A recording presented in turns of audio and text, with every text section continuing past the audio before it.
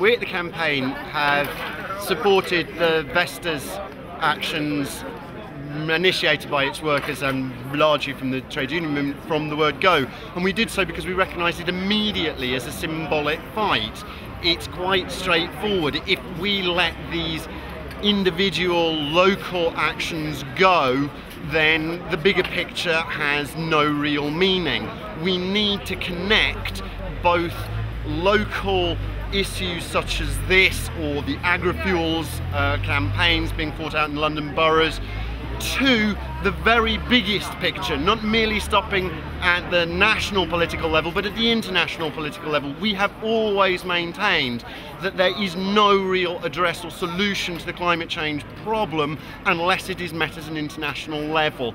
We feel that there is a clear similarity between the indifference in action of the government over Vestas as set against its hypocritical words with the tones that are emanating from all round the governments all around the globe. I mean, it was but this week that the UN itself has started admitting to its concerns at the prospects for Copenhagen, and yet it is publicly acknowledged that Copenhagen might well be this planet's last chance. That is not forgivable. We cannot let that pass. We cannot let it pass here outside the department in London, we cannot let it pass on the Isle of Wight, and we will not let it pass at Copenhagen.